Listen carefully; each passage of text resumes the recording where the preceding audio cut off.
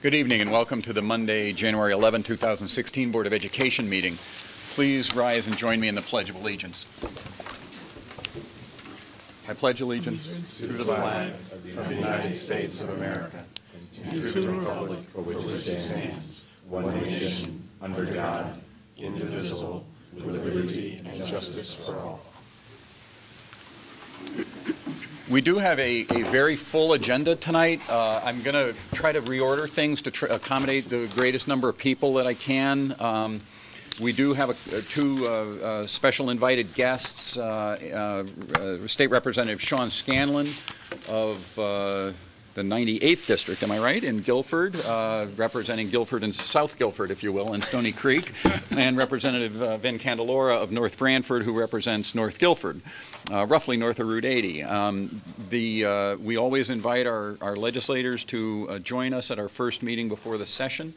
Senator Kennedy just called me and he is unable to make it because of another commitment, but I'll ask him to come back to another meeting in due course. So I'd like, with the board's permission, that if we can call on our representatives now to give us an update about what's happening in Hartford, and we can pass along some issues we have to them. And then we'll try to reorder the rest of the agenda again to accommodate the greatest number of people possible. So have you flipped the coin to see who goes first? We flipped and I won. So you go second? Well, thank you, Mr. Chairman, and to all the members of the board and Mr. Freeman for inviting us here to say a few words. And I got to tell you, the last Board of Ed meeting we did was in a very different building. This is a much nicer library to be meeting in. So congratulations to everybody in the faculty here and the staff for really rolling this place out with a great accomplishment. And it looks beautiful every time I come here, and I'm glad to be here. Vinny and I are about a month away from, 2 weeks away from the next legislative session. And I'll just speak briefly about one issue that has really occupied a lot of my time in Hartford, and then I'll kick it to Vinny, and then we can ask or answer any questions you have. But right after I got elected in December of 2014, I met with Guilford Day, and I spoke with them about the rise in prescription drug abuse and heroin abuse in our school system. We have been fortunate in Guilford that it is not as prominent here as it is in other districts across the state. But when I got into office in January of last year, I decided as a member of the Public Health Committee to try and learn as much as I could about this epidemic that's happening in Connecticut and all over the country. Today in Connecticut, we have more people dying from overdoses from opioids than we do from car accidents. And that staggering statistic speaks to a very pronounced need to get people the help they deserve. A lot of times mental health and addiction, as you all know, are very much stigmatized.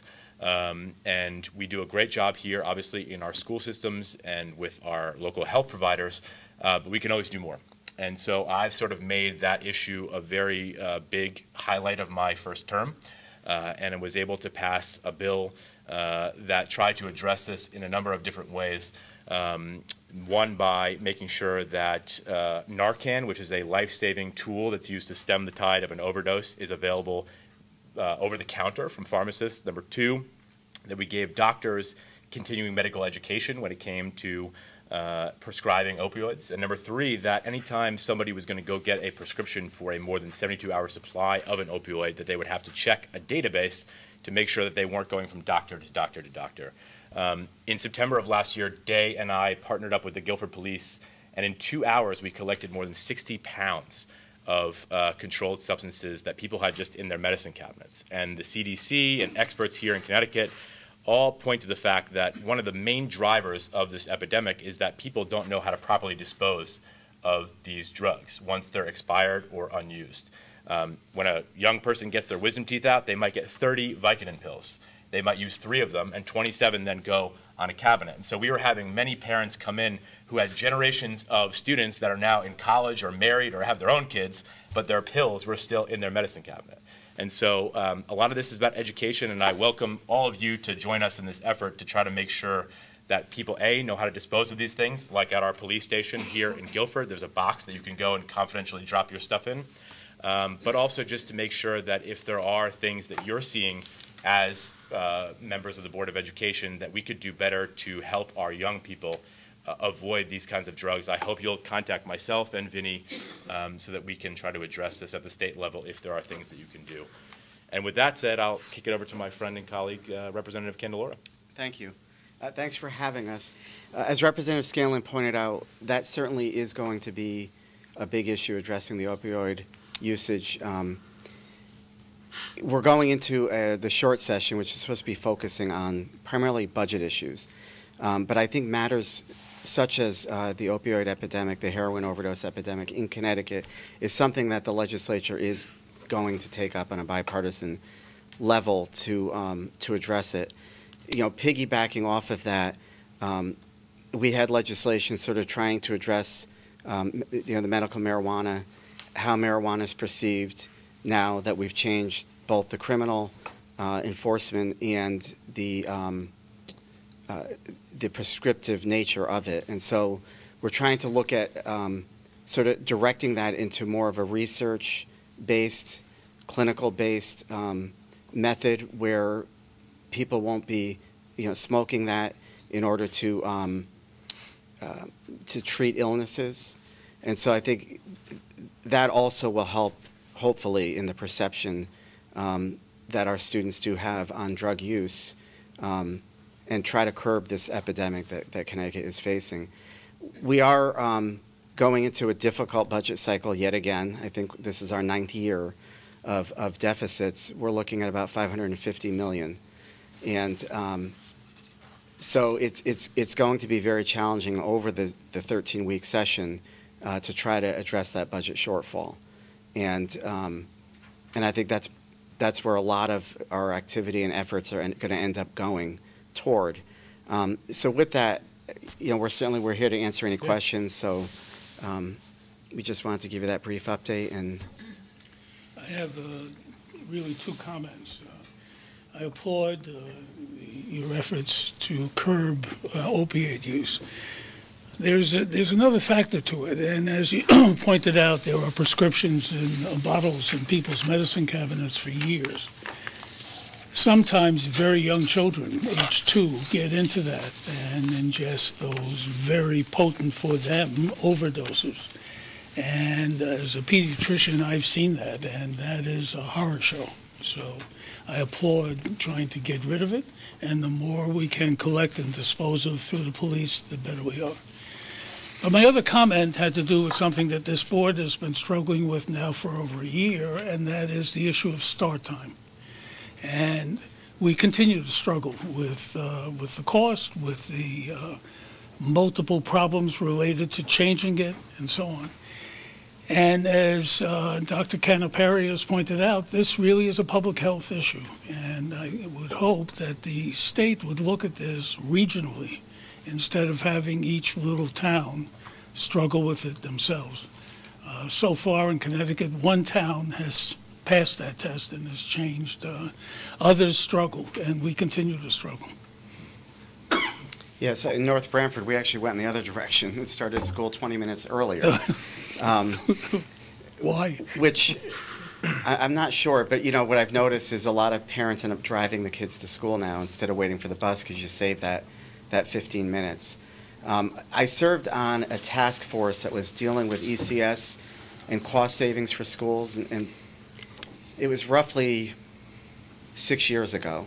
And we looked at the issues of trying to create uniform policies for schools to save money and also look at best practices. One of them was trying to create a unified school calendar so that would help with regionalizing transportation. We found it was very difficult to do and ended up kind of peeling off of it because there were just so many factors that went into creating a school calendar, and every district was different, and it was driven on the contracts and what worked for each district. So it's a real tough issue, but I am familiar with it. I've looked at it as well, just the impact on student learning. We certainly could take a look at it at the legislative level and see if there is any expertise out there, or possibly looking at a task force to address the issue. But I know Connecticut in general has been really squishy about getting involved with with regionalizing, educational needs. I usually encourage you guys to be less involved in our daily lives, and my colleagues around the state wouldn't be thrilled with me. But part of the difficulty that we run in looking at it locally is that we do cooperate with other school districts in so many ways. Shared services, magnet programs, and athletics being a huge one. This is actually a place that I will step away from my usual script. I would encourage the state to look at. I mean, we did it around CAP testing a few years ago and CMT testing, that none of those tests could begin before 9 o'clock in the morning because we recognized the importance of that. I would applaud and would be willing to speak at a state level about considering this at a state level rather than encouraging all of the local districts to wrestle with it alone, because you're wrestling against not only your own local issues, but your neighbors who surround you, because you do work with them in so many different ways. Yeah. Well, let me revert to form then and ask for some more flexibility. You probably saw that the No Child Left Behind has been amended or repealed and has been replaced by a new law. The new law gives states much greater latitude to decouple standardized testing from teacher evaluations. We have been pretty adamant and pretty vocal at the state level that we would like to see that happen. I think we unanimously believe across party lines that we think that this is something that we don't really need the state's help on. And we don't really need the linking to standardized tests. That was just not a productive approach. And I think we agree that we'd like to encourage the General Assembly to take a very hard look at that issue and give us the flexibility that we think it would best serve our particular educational needs here. Well, I would just say to that, and Vinny can certainly chime in when he wants, it's great to see Congress passing a law of that magnitude. I think that for a long time, many people have said that Washington is broken, and in the last couple of weeks here, we've seen some movement on a big number of issues, the transportation bill and education bill. I hope that we find the same spirit in Hartford this coming February and sort of put aside some of the questions that we have to deal with and look at them from a bipartisan lens, as you all do here on a very often basis. And I think this hopefully will be one of them. I think August 1st is the day that the mandate technically ends of this year. And in this session, I think the education commissioner that is appointed by the governor has said that in the next coming weeks she plans to try to come up with a solution to this. I know the unions have also announced that they plan to submit their own plan to try to keep teachers accountable while also not coupling them. So I think it's going to come up in this session, and I think we'll have to address it. And I think that hearing from all of you what your opinion on this is very important. And I obviously encourage all parents and teachers, frankly, to weigh in as well, so that we have the tools it takes to have this conversation effectively on your behalfs in Hartford. Yeah, I don't know of anybody in the General Assembly that supports the coupling of testing with teacher evaluation. So that means the vote will be unanimous too. I've yet to come across anybody that said that was a good idea. Yeah. Yeah. That'd be good. Well, we'll anything you need from us in terms of helping, we'll be glad to do. It needs to get fixed. And for what it's worth, I would just add that this board and this community, I think, has sort of a sophisticated opinion on it. We are wholly supportive of continuing a reasonable amount of annual assessment, because we need information about how well our students are doing. We had nearly 100% participation in the standardized assessments that were done last year. We absolutely agree and believe that our teachers need to be held to a high standard and should be evaluated and supported in their work.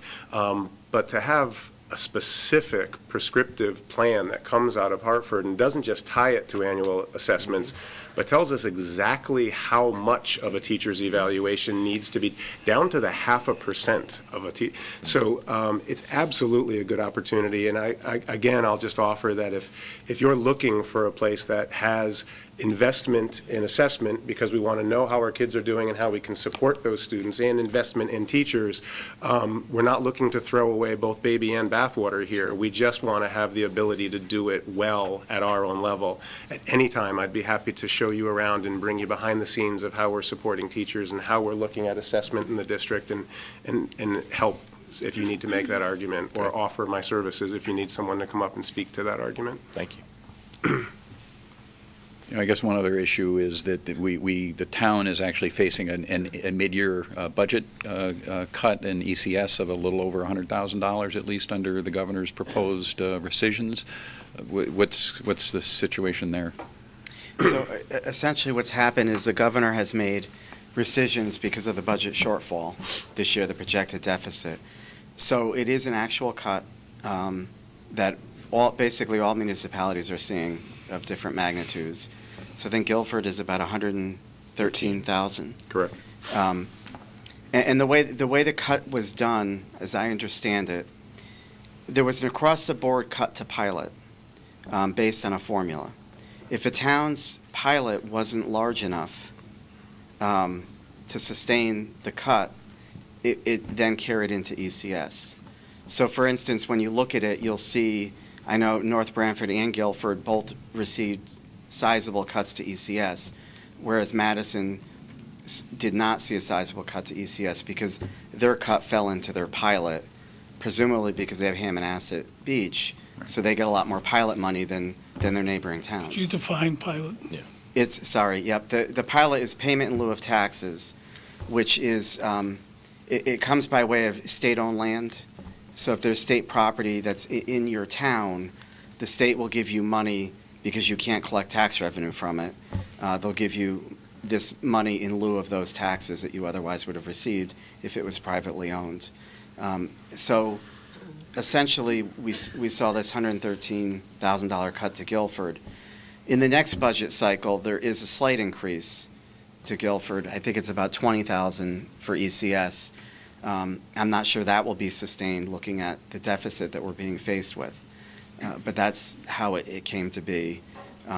It was not done through the initiative of the legislature.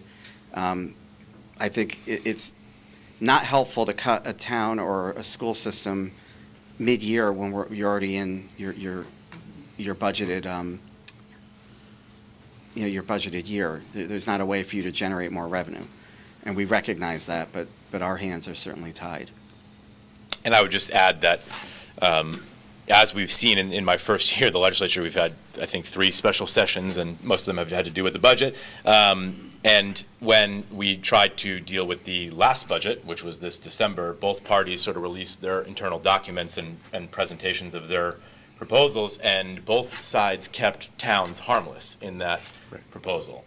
We have tried, as a conscious effort, as Democrats and Republicans in the legislature, to hold you all harmless in terms of municipal aid. And obviously the governor has decided to go in a different route, and as Vinny said, there's nothing we can do about that. We don't have to ratify that decision. He doesn't have to come to us for approval to do those rescissions. But our hope, or at least my hope as a legislator, and I think I speak for my colleague here, is that we want to continue to try to hold towns harmless, because we know that when we don't, you simply pass that on to the same people that are our constituents as well. We think that, or I think that the best way to maintain the excellence that you guys have is not to continuously cut your funding. And so we're already working as a town, Guilford, with a lot less than other places in the state. And so I would like to make sure that we're, getting any feedback from you about what this cut might have on you this year, and then as we head into next year, work to be able to tell the story of what Guilford has been, doing with less to prove that we need more. Okay, great. Other questions, comments, concerns? Do you have any questions or comments or anything you'd like to ask us?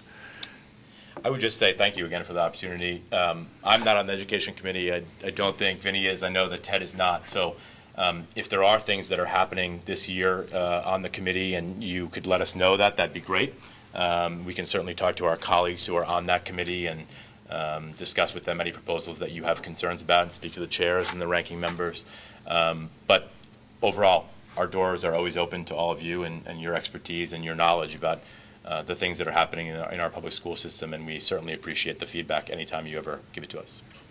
Thank you. Thank you for joining us. Thanks. Thank you both very much. All right, so let me go back to the agenda.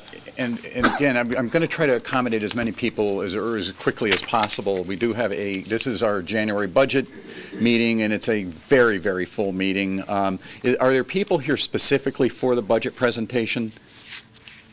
Not so much. Are there people here specifically for the Does that make you feel better? I'm a little let down, actually. Or worse. It could be worse, yeah. Who are people here for the high school start times discussion? Okay.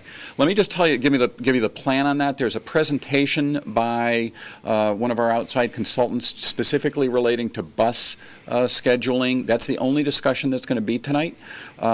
So there's going to be, we're going to have that, and I think we'll try to do that fairly quickly because she lives in a very distant part of the state, and we did, by the way, we've been at meeting since 5 o'clock today, and we spent an hour and a half on this issue already as a board, so we're going to try to maybe do that a little quicker.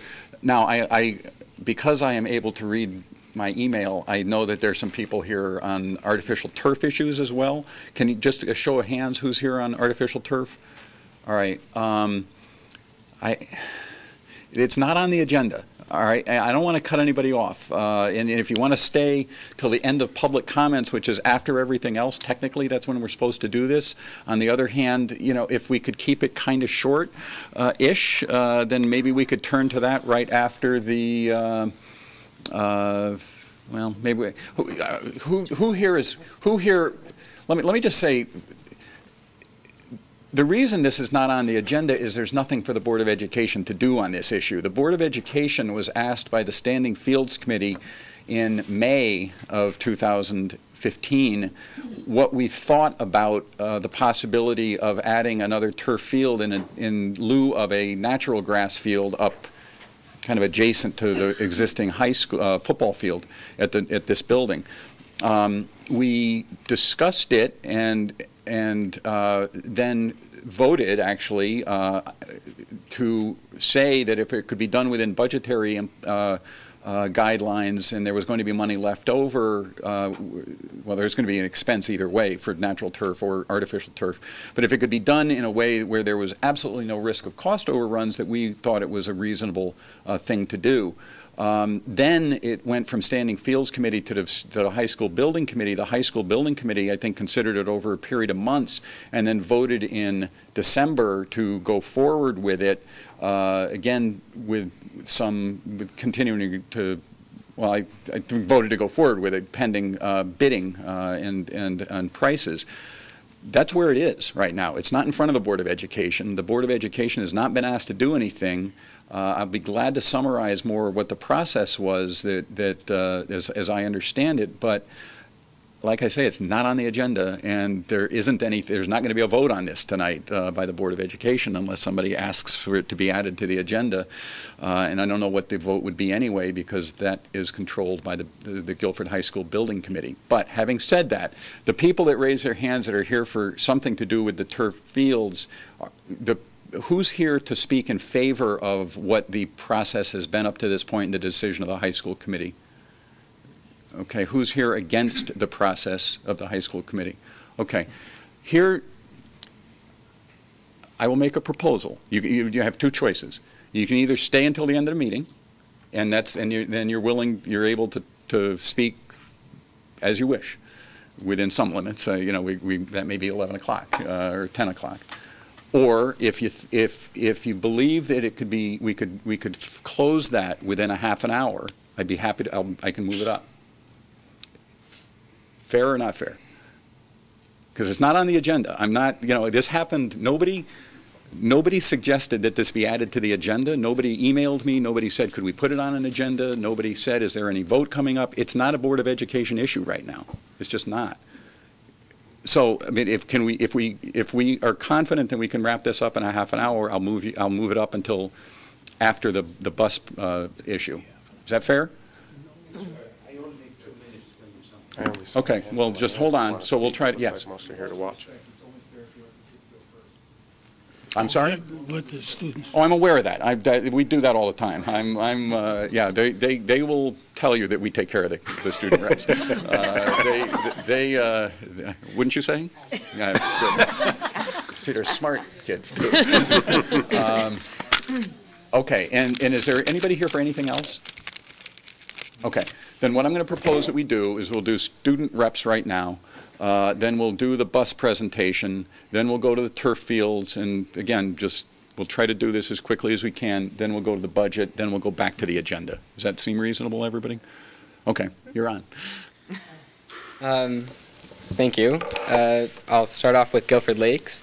Just quickly, the students in second grade have been discussing the scientific process, and students conducted experiments in physics and with states of matter. And there was recently the school-wide winter sing-along, and students sang songs that they have been practicing during their music classes, and it was a huge success. Moving on to news from Baldwin, the sixth grade chorus sang the national anthem at the Quinnipiac University hockey game versus Union College last Thursday, January 7th, and they did a great job, and the game was also won by Quinnipiac University, which is, of course, our home state, which is exciting. The Coco Cafe, which we both remember, is a Baldwin tradition, and it was another big success on Wednesday, December 23rd. The students were treated to music by the members of the band and orchestra, were able to enjoy hot cocoa and cookies, and visit with their friends prior to the holiday breaks. That's just a good way to kind of finish off their school before they go off on their break. And the grade 6 students are going to Boston Museum of Science tomorrow and Thursday of this week, and they're all very excited to visit the museum. And you are all invited to see the Winter Orchestra Concert, which is scheduled for Monday, February 1st, and the Winter Band Concert, which is scheduled for Tuesday, February 9th. So they'd love to see you there. And Maddie will give some other updates. All right, so moving on to Calvin Lee, I spoke to Mr. Grimm, and it seems each grade is working very hard, starting with kindergarten students who are working with nonfiction texts as they begin a unit on informational how-to books, and then first graders continue to practice efficient addition and subtraction strategies within 20, build an understanding of place values, and even solve story problems with pictures, numbers, and words. Then the second graders recently visited Big Y and had a really fun time there. They specifically showed interest in the Nuval of product, and they like to record those and compare them. And then the third grade students are beginning an informational opinion unit, so they're picking articles and getting different topics and then forming their own opinions based on what they read. And lastly, fourth grade students are learning about fractions, including addition and subtraction, and then just investigating equivalent fractions and comparing them. And then moving on to Adams, the seventh grade band and jazz band concert will be tomorrow night, if anyone would like to attend that. And on Friday, February 5th, the Student Council is planning and working hard to have a dance at the school. And some pretty exciting news is that two students named Kiana Vallo and Casey Goldberg were recently selected to have their artwork displayed in the 26th Annual Regional Scholastic Art Awards, which is pretty exciting news for Adams, so they're pretty proud about that. And now moving on to the high school, winter sports season is in full swing. All the teams are pretty far into their games, and a pretty exciting event was on Friday when the girls and boys varsity basketball teams had their doubleheader at hand.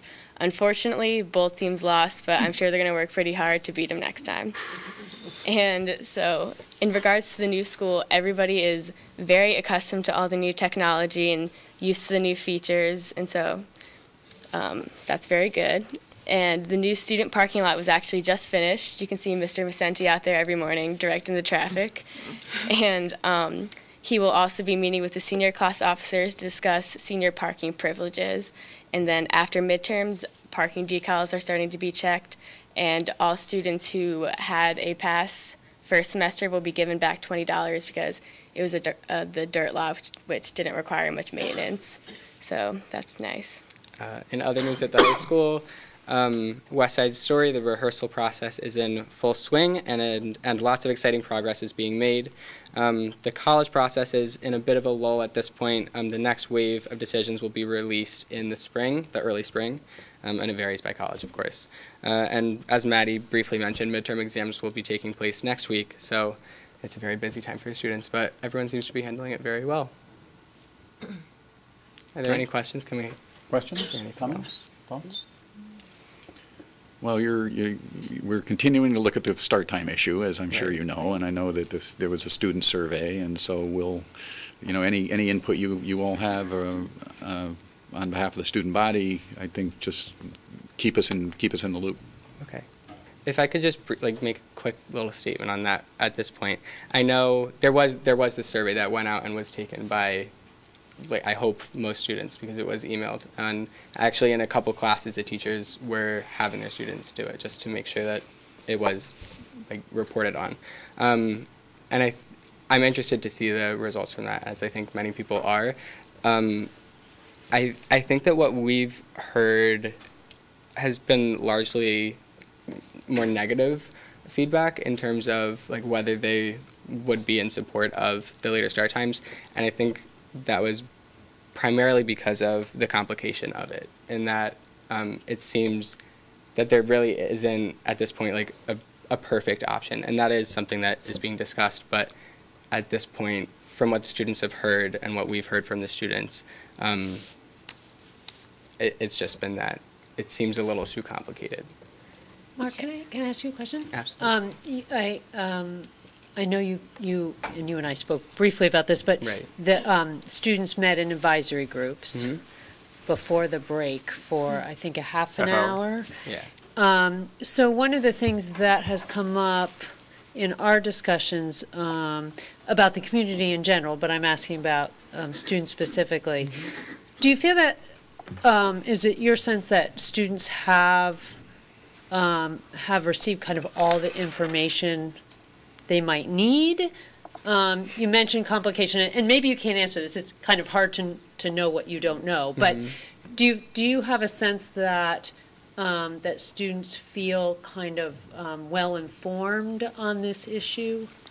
I think that when we took the survey, I know it explained after or before each question what the implications of it would be with buses and sports and things like that. So I would hope that while taking the survey, the students would take those things into consideration and kind of had a little more of an idea about it than they did to previously. At the same time, I do think that just because it is so complicated, much of the source of the unhappiness with the proposals was just that it was so complicated, and I think it probably wouldn't have seemed so complicated. It is very complicated. There is no simple solution, and I think that's just being reflected in the amount of understanding that the students have of it. So okay. To answer your question simply, I don't think that there is a really strong understanding of all the options that have been put forth. Okay. But is there an understanding about what are the benefits?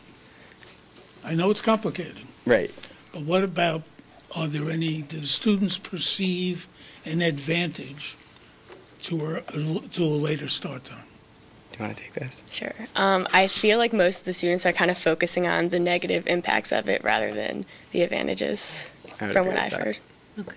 I mean, we're asking you to represent a lot of people. Yeah. I recognize that, but you've been so kind of helpful, and so we won't hold you to it for sure. But it's just helpful to get a sense, and just we're trying to make sure that in some ways we as a board have been thinking about this and talking about this for a while. It did feel like the advisor groups and then the survey and all that rolled out very quickly. And I got some feedback from a small group of students that felt like what happened in the advisor group wasn't as informative as it might have been. And no doubt there was some variation. But I appreciate whatever you're able to share. Thank you. Thank you. Thank you. Any other questions, comments? No? Okay, well, thank you very much, and get home and start studying for the midterms. And thank you. Thank you. Just one other comment. I think you were on the program with the CMEA regional music, which wasn't mentioned, but this happened this last weekend. It's just incredibly impressive how many Guilford students are represented at the regional level. We're one of the high quality of the music there. Most highly participating schools in it's the CMEA, Connecticut Music Educators Association Southern Regionals Festival. So that's there are many different musical groups, but our band, orchestra, and choral students are all represented there. So thank you for reminding me of that. Shouldn't we be hosting that? Yeah. We have a great facility to host it in moving forward. We should absolutely look to host that. Why are we hosting that? I don't know. All right, well, let's I think I could have check that out. conversation. Yeah, okay. All right. Good. Well, thank you very much. Thank you. Thank See you you. next Very time. much. All right, so we're gonna turn to the presentation. I think, Dr. Freeman, this is technically under your report, but we have already spent an hour and a half on this before this meeting. The genesis of this is that one of the issues that we talked about, and members of the community talked about a lot as we were reviewing the high school start time, is are we doing the busing in as efficient a way as possible, in a reasonable way as possible, and what would the impacts be of a different start time, different possibilities of start times on transportation? Is there something we can do to help that out? And so we talked to a few possible consultants, but then wound up retaining District Management Council. It's a very respected organization that we actually, that has done studies on special education services and transportation services for many school districts around the state to try to answer some of these questions, because we really, as our student reps indicated, this is maybe the most complicated issue that we have been involved in lately, and every time you pull one thread that seems to break free another thread. And so the transportation thread is a not insignificant piece of this, and so we thought we'd like to try to get some more data. So, Dr. Freeman, do you want to introduce this? I'd be happy to. The only thing that I would want to reiterate is, as Mr. Bloss said, we've had about 90 minutes of conversation on this topic already. There are some follow-up questions that we've already cataloged for DMC that Dr. Ullman and I will work on following this meeting. What we'd like to do tonight, and what I'm pleased to do, is to introduce Dr. Diane Ullman, who is a respected former superintendent from the state of Connecticut, is currently serving as a senior advisor for District Management Council, has partnered with us and our staff in district on this review of the transportation services, and is here tonight to share that overview with all of us publicly and to some degree entertain further conversation and further questions. I will note that Dr. Ullman comes to us at a very high level at District Management Council, did not work on all of the nuts and bolts of this report, and so again, our responses this evening, if there's a question that we can answer quickly and efficiently, then we'll do so. But again, and I've said this every time we've raised this conversation, tonight is not the final word on this topic. So I know that there will be other topics, other questions that we will record tonight and then bring back to the board at a later date to discuss further. Dr. Ullman, thank you for joining us tonight. Thank you. It's good to be here this evening. Is this on? Yeah, that actually records, so you want to... It's one records and one should project as well, so it should help everybody hear you. Okay. Just leave it as it is. Let me know if you can't hear me. Thank you for inviting me here this evening. It's a pleasure to be here before the Guilford Board of Ed and to present the findings of the study. I would just say that the District Management Council is a Boston-based firm, but I am a Connecticut native, so I know the Connecticut environment quite well, and we do this kind of work not only in New England but across the country, and have done a number of transportation studies. And I would say right out of the gate that it was such a pleasure working with the staff here, just completely cooperative, totally dedicated to this task, and they were great partners, and we couldn't have produced the report that we have tonight without all of the help and support, particularly of Jason Bowden. And where is Chip still here? I think Chip Okay, he might have gone home. But anyway, the District Transportation Office has been extremely helpful. You already have a good transportation system, so what we're looking at is starting with a base of some very good practices. And I want to thank Dr. Freeman for noting that I am not the person with every bit of the nuts and bolts detail, and any question that you have that I can't answer, we will be absolutely certain to get back to you with information. And I also probably want to just start this by saying that I think you're very wise to take this at a very thoughtful and measured pace, because there are significant changes required regardless of any particular scenario that you may or may not choose. And there's just so many factors to consider. So we will present some of those this evening and what those implications are. And with that, I'll just jump into this presentation.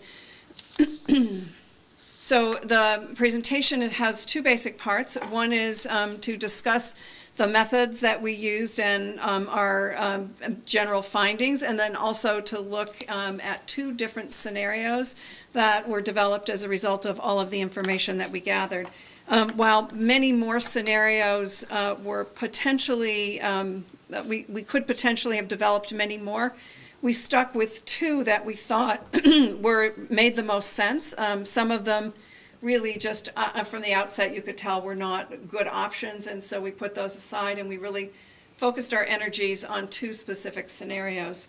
So in terms of our overall process, first of all, we interviewed a wide number of individuals in the district, and those key stakeholders were able to give us insight into the way things work here in Guilford, the sensibilities of the community, the expectations that the community has for its transportation system. They were also able to give us insight into a lot of the particulars. For instance, talking to the athletic director gave us really good information about how a change in start times might impact athletics. So in general, we talked to district leaders, we talked to board members, we talked to the STA bus company representatives. As I said, we talked to the athletic director, the guidance counselors, we talked to some parents. And I don't want to say that we had a very broad sampling of those groups, but we did talk to individuals that we thought would lend credible information to this process. Secondly, we conducted a ridership survey. And what we did was we actually took stock of which students, or how many students rode the bus throughout a specific week. And so the drivers would actually mark down how many students were on the bus in the morning, how many students were in the bus in the afternoon. And we were able then to take that information and compare it against bus capacity and so forth. We also took stock of the current length of the bus rides. Knowing that there are certain bell times that buses need to arrive within and after, we were very cognizant of the fact that it's important to know how long each run takes. And so those 2 bits of information became baseline for us as we began to think about what scenarios would actually work here. And finally, we developed the 2 scenarios. And we did this working very closely with STA. These 2 scenarios that you're going to see tonight are not precise models, so they won't tell you exactly how the transportation, how the particular scenario would work. There's much more detailed information that needs to be gathered in order to get to that precise level of detail. And so as you start to move towards perhaps looking at one model more closely than another, then some modeling can be done. And some of the precise information includes things like knowing exactly where the bus stops are going to be, knowing exactly how many students would be at each bus stop, knowing exactly the length of the rides based on where students are picked up. So some of that information is not knowable right now. And so we did the study with the things that were knowable, knowing that there's another layer of information that the district has to collect to determine both the feasibility and the eventual cost of each transportation option. You know, our recommendation would be that you start with the one that seems most logical and reasonable for this community, do the modeling on that one, and I'm not here to tell you which one it is. I'm just here to tell you that that would be a good way to proceed forward with, you know, based on the information that you have. I would say out of the gate that there's at least one thing that we know for sure, is that both of these models require the use of what we would call cluster stops. Now, cluster stops are already something that the district does in many instances, and we had some conversation tonight, so we know that cluster stops it's already a practice here in Guilford. It may not be as widespread as it would be under these scenarios, but it is a practice that you already have in place. So, but each of these scenarios would require cluster stops throughout the district. That said, some students would not be at a cluster stop because their street might not be safe, because just the location of the houses on the street. So all of that is part of the further detail that would need to be determined. But as a general rule, the cluster stop notion would be applied. And so I'm going to just now move into talking about two scenarios. Well, first of all, this slide is about your current practice. So just noting here that you currently have a three-tiered bus system. The second tier actually serves two different schools, and so you can see that the number of buses needed for the high school is lower than the middle school and the elementary because there's only one high school. And at the other two tiers, you're going to multiple places. You can see what the start times and end times are here, and the earliest and the latest drop-off. One of the things that's notable on this slide is that the ridership of the high school buses is at about 35%, meaning that on any given day, or the days that we did our survey, we saw approximately 35% of the available seats being used on the bus.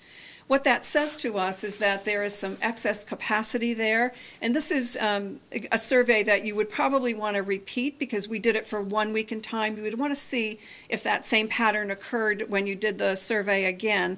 But what it says to us is that your buses are not being used at full capacity. So when we look at scenarios, we can assume that a certain number of seats will be empty, and we can propose to fill those seats. So in working with the district and STA, we have proposed in these scenarios a relatively modest assumption of increase in ridership on those buses. So knowing that, say, only 35% of the high school seats are filled on a routine basis, we can assume in a scenario that we would want to fill the bus maybe up to 50% or 60%. There's not a precise formula that was used to add an estimated capacity to the buses, but it was, I want to say, a very cautious estimate. I think the district does things in a very cautious and in a way that's very conscious of making sure that students are safe. So I think the numbers are very safe numbers. Some places might actually push those a little further. We thought that given the expectations in this community and student safety issues, we did not want to push the number of presumed riders really at a very high level. So this represents what you currently do. One of the things to note is that because your geography requires buses to travel long distances, most students are picked up at their door. And I'm actually, after our conversation tonight, I'm not sure most is the appropriate word. Many, I would say many students are picked up at their door, and many are gathering at cluster stops. But you actually use more buses than you need in order to get the students to school on time. So that's current practice. And under any delayed start scenario, it will be necessary to make changes to the pickup locations in order to allow each bus to pick up more students in a time-efficient way to get students to school for the established bell schedule. So a couple of big takeaways from your current scenario. So here's scenario one, and I want to say that for those of you who have been following this issue for some time, this is very much like the scenario that the superintendent and Jason proposed last year. It's a three-tier system, and it's reversing the middle and the high school start times, and it could potentially save money, but it certainly would alter the school day. And you can see here that the alteration to the school day is significant. So middle school students previously, I have my little chart here, middle school students formerly were beginning school at 8 o'clock, and this would cause them, for instance, to start at 7:30. The 7:50 at Baldwin and 8 o'clock, I'm sorry, at Adams. The high school, this is the current scenario. In the three-tiered model, the high school would start at 8:20. The middle school would start at 7:30. So there's really quite a substantial difference in the start time. So for the high school, we're looking at almost an hour difference in a three-tiered model. And for the middle schools, we're looking at approximately a half hour to 40-minute difference. The elementaries would be starting, now they currently start at 9 o'clock, and in this scenario they would be at 9:30, so it's a half-hour difference. So there's some very significant differences, and these are things that the district should consider. There are some advantages to this scenario, and one is to lower the potential cost by increasing the number of students on each bus. So you currently have 3 tiers, and what this does is increase the number of students on each bus by creating those cluster stops, and therefore you can actually fit more students on the bus in an established time frame. There's also greater flexibility to handle fluctuations in ridership.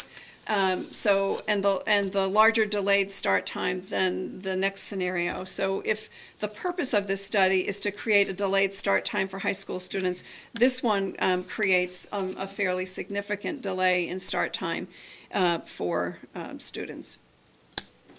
Trade-offs, however, for this 3-tier scenario is that nearly all students walk to a cluster stop, and I want to point out that the first bullet, the sub-bullet here says up to a ½ mile for grades K through 8 and 3/4 of a mile for 9 through 12.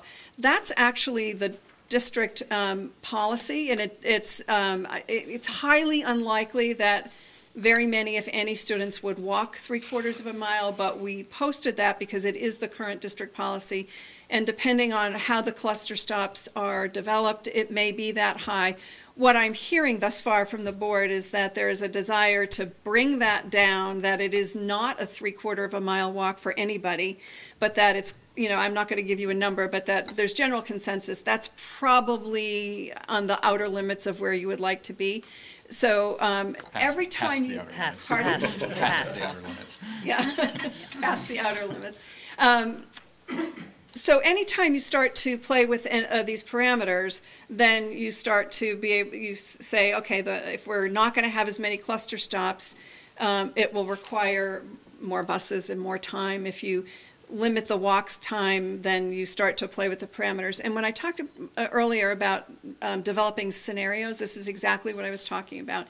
When you change one parameter, then the outcome changes. And so I think going forward, what the district might want to do, if you choose to further investigate a 3-tier model, you know, try the different parameters of maybe a ½ mile walk for the high school and a lower amount for, so you can, the transportation system that you have will allow you to put in different variables and try out what those ride lengths will be, assuming certain ridership and assuming certain stops along the route.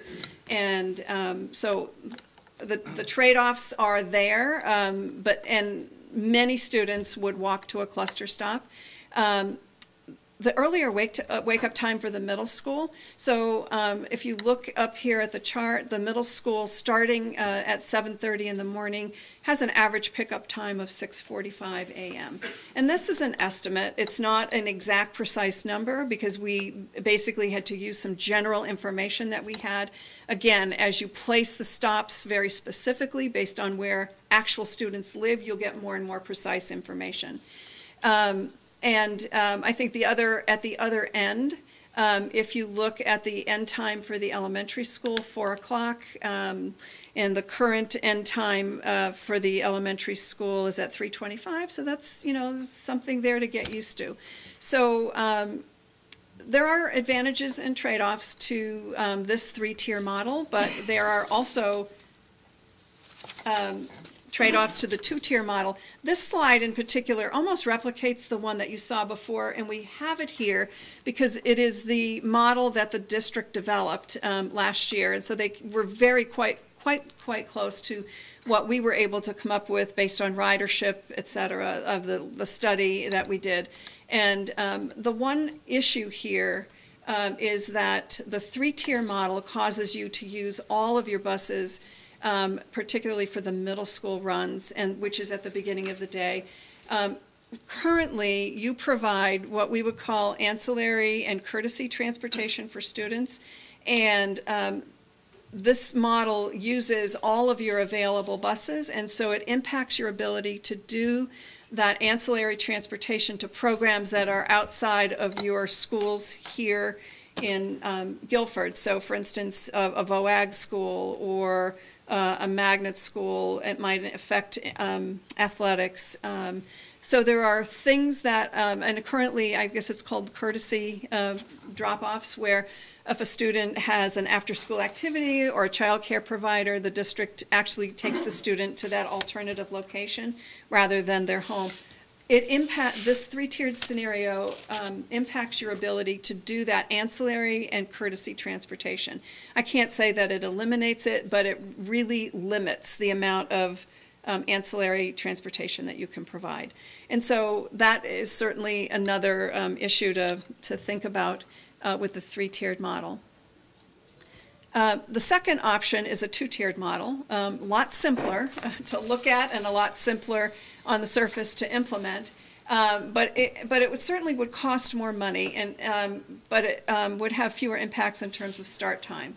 So in this scenario, the high school and Adams would be on the same tier, which means that you have students in grades 7 through 12 riding the bus together, and you have students from the elementary through 6th grade riding the bus together. So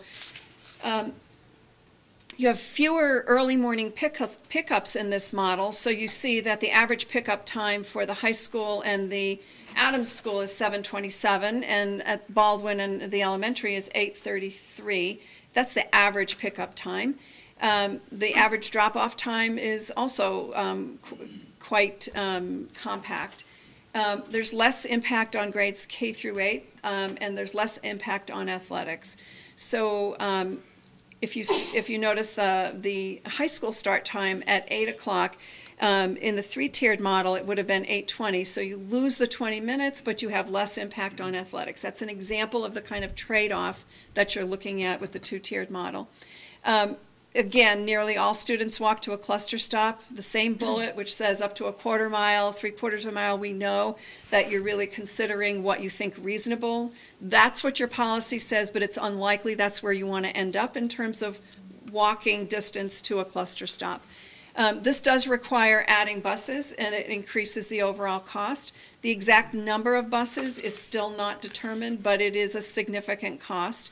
And the reason is that you need to transport what you have a certain number of buses right now, and you divide them into 3 tiers. And now you take that same number of buses and you have to divide them into 2. And so you can't transport all of the students with the existing number of buses. You will need extra buses with this scenario. And the larger age range of students, in some communities that might be a concern. I don't know if it is here, but putting K through 6 students together and 7 through 12 is what this would require. So advantages and disadvantages to the two-tier model. And those are the basic options that I think make the most sense given all the information we collected from the stakeholders, from the ridership survey, as well as looking at some of the other information that STA was able to provide. So I'm going to stop there and see if you have questions. Yes? I do have one question, and it came up a little bit in our earlier discussion. It's in the difference between buses in the AM run and PM run. And I'm wondering if you would mind just going back to slide 5, because where the schools are separate, I think it's easiest to look at. So for instance, the middle school number of buses AM and PM, we have an AM of 20 and a PM of 32. Yep. And we talked about different ridership. But I know in the sample report we have, whether we're looking at the percent of students riding the bus, the average utilization based on district capacity targets, or the average utilization based on maximum capacity of each bus. If we just, for instance, look at the middle school line, there is only a 4% increase from the AM to PM, 4 or 5%. Can you tell me which page you're working on? I'm on the report, page 5. Okay. So if I look at the middle school line for the AM and the PM, I'm looking at either a 4 or a 5% increase. So number of bus runs 32, number of students 70. Okay. In the morning, 74% in the afternoon. If we look at average utilization based on district capacity targets, 45 in the AM, 50 in the PM, and then average utilization based on maximum capacity of each bus, 34 in the AM and 38 in the PM. I guess my point is 4 or 5% of approximately 1,100 or 1,200 students is 60 students, and I don't see how that equals 12 extra buses. So I guess I would love to see those numbers looked at again, because buses and cost for us are going to be a big piece of this. We talked about And we did. Right. I've just had a chance, I guess, since that discussion to look at what seems like a pretty big discrepancy, and I'm just wondering if we could take a closer look at that. Yeah, that's exactly one of those items that we want to follow up on and be able to come back and break those numbers out and understand where those numbers, how those numbers were generated. Yeah. Exactly. I mean, I'm going to speculate that it's because that 60 or 70 extra kids are not spread evenly among existing routes, and because we don't want to have kids on a bus for over an hour. It may be because you have to add routes in order to do that, but there's no reason to speculate. I don't know. There's no reason to speculate. Exactly. There's absolutely no reason. Okay, so, and I'm not asking for speculation, I'm just asking for a relook at those numbers, because it just seems like a pretty big. Absolutely. Sure. Well, I think one of the things, go ahead. I I'm would sorry. say any question that you have that is either too detailed to get into right now, or to which I don't have the answer, I know their questions are being written down, and we will certainly get you that information. Okay. Terrific. You know, I think one of the things we've been quite clear with Dr. Freeman about is that whatever else happens with this proposal, we don't want any surprises in terms of. No, that's right, but also, you know, again, when we see things that, at least on the surface, seem to not make sense, it would be helpful to just have a deeper dive. Yep, no, that's. I appreciate the question, we'll clarify. What other questions do we want? What other information do we need from DMC other than what we've I guess already talked about? it's sort of a question, but also a bit of a comment, because we talked for more than an hour prior to this meeting. But in order to get really good numbers on how this would impact the district in terms of walking, budget impacts, buses, you know, to really have that information, because we have a budget vote in 3 weeks. That sort of information, I mean, some of it, I guess, has to come from the district on how much DMC would provide, but do you have a sense of how long and what it would take to get really good detailed information that we could base a budgetary decision? Sure. I think that the next level of information that you need is very specific to decisions that you will make, for instance, the walk distance to a cluster stop. That decision has to be made prior to moving forward with more specific proposals. So walk distance, which scenario we're looking at. So each of these has so many variables attached to it that my suggestion is that you begin to think about at least going deeper into one now to see how to make some decisions about those variables, and then see. I'm not sure that the level of detail you're looking for to make a budget decision that may have several $100,000 implication can be made with a lot of confidence in the next 2 to 3 weeks, because it's also determining where each of those cluster stops is going to be. There are factors that need to be just even looking at every street in the district to determine which ones are safe for walking and which are not. Is something that would need to be done, because you would never want to put a cluster stop on a street where it wasn't safe for a student to walk. So it needs to be a survey of all the streets in the district. That takes time. So these are all things that. Even if tonight we said we wanted to do option 2 and we don't want to walk more than a half a mile, it would still be very There's challenging. still, I think that you still have a fairly big swing in terms of cost that I don't think you're ready to nail down. And again, it's like safe streets, where the cluster stops are, what happens to cul-de-sacs, which ones, still need pickup within the cul-de-sac, where can students walk to the end. Those are all very, very particular decisions that need to be done by looking almost at every single street in the district, who lives on that street. I've seen scenarios where, and a lot of this is done, by the way, you have an excellent software system that can take all of this input once we know what the input is and come up with some models pretty quickly, but all that background work still needs to be done. And I would say that it isn't as if it could have been done earlier, because in order to move forward, you needed to have scenarios that you would attach those decisions to. So I don't think it's a matter of the district moving, having this information in the next couple of weeks, because the deliberate process that the district is going through, I think, is commendable. This is a big decision, and to do it without all of the facts, it would be, I think, risky. Okay. Thank you very much. We will be You're back welcome. in touch with other questions and Absolutely. proceed accordingly. Look forward to getting the list of questions. We'll work together on those answers. Thank you. very much. Thank you. Thank you. Okay. As I think I said, we've turned to this issue of the turf fields. And I guess technically we're under item 12 on the agenda, which is public questions and or comments.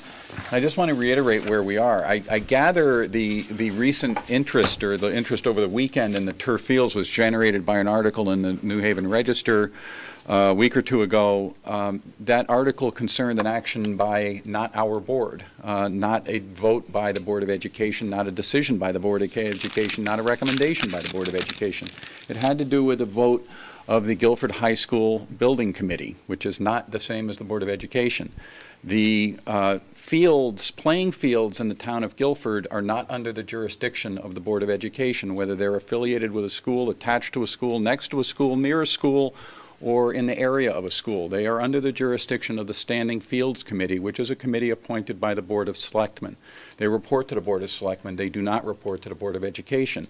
The particular field involved here is an exception to that, because when the referendum was passed creating this new high school, the selectmen appointed a building committee, Guilford High School Building Committee, to make recommendations and decisions on how to spend the appropriated money and how to adequately and professionally and capably build this building and the affiliated playing fields.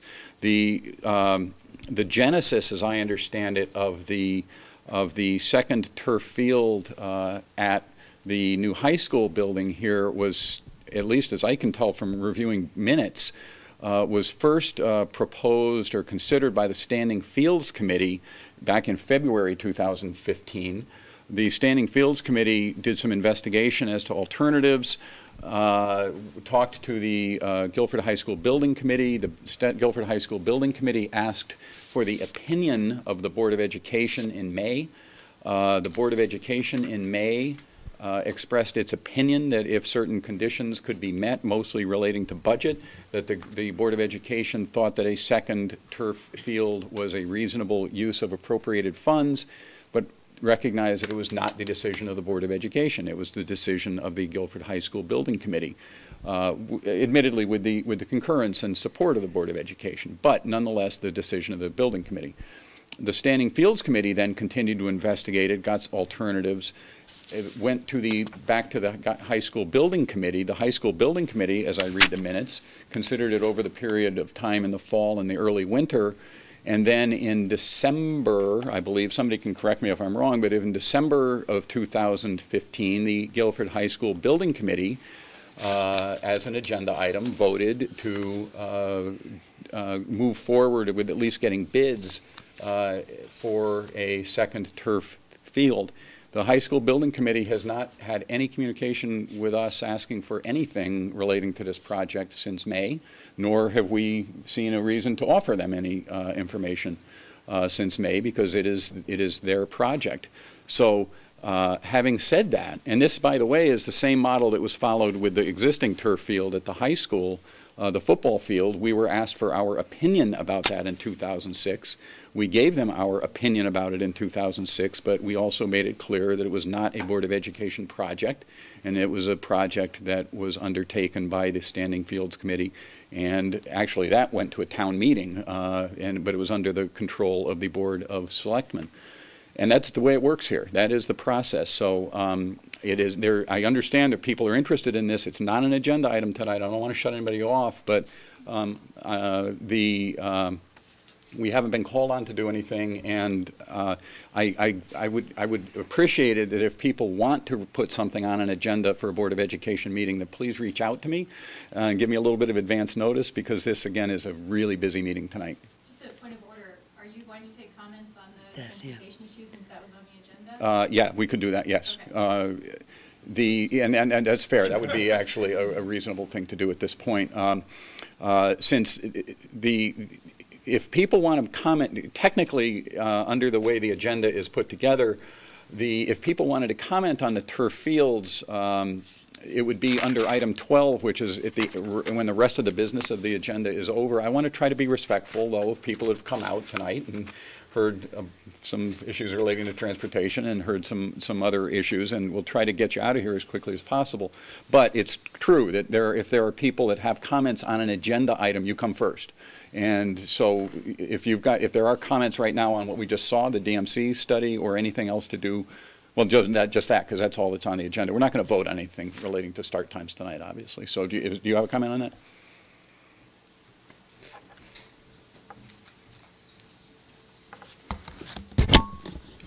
My name is Marion Breeze. I reside at 42 Arrowhead Drive in Guilford.